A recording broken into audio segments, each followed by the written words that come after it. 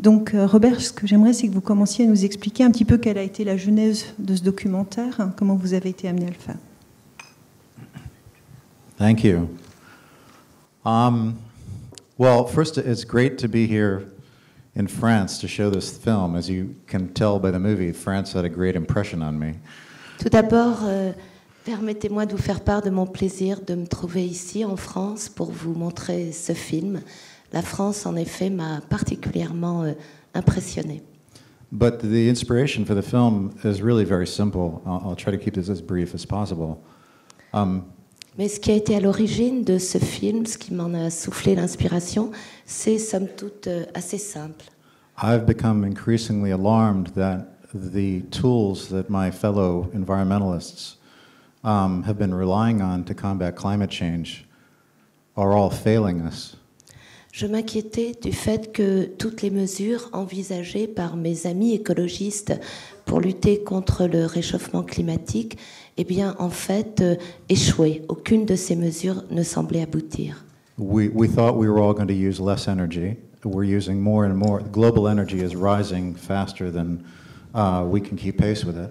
On pensait d'abord qu'on allait réduire notre consommation d'énergie. Or, cette consommation à l'échelle mondiale ne cesse de grimper. We imagined that wind and solar energy was going to replace fossil fuels. Yet, as you see in the film, coal remains the most widely used source of energy and the fastest growing source of energy. On pensait que l'énergie éolienne, l'énergie solaire allait remplacer les carburants, les combustibles fossiles. Il n'en est rien. Au contraire, on voit maintenant que le charbon demeure la principale source d'énergie et devient de plus en plus exploité à travers le monde. We imagined that fossil fuels were going to run out and that therefore their price would go up. And in fact, we just keep finding more and more.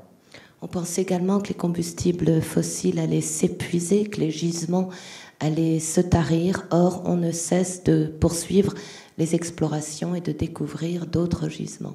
And finally, we thought that the world was going to have an international agreement to cut carbon emissions, all of those attempts have failed.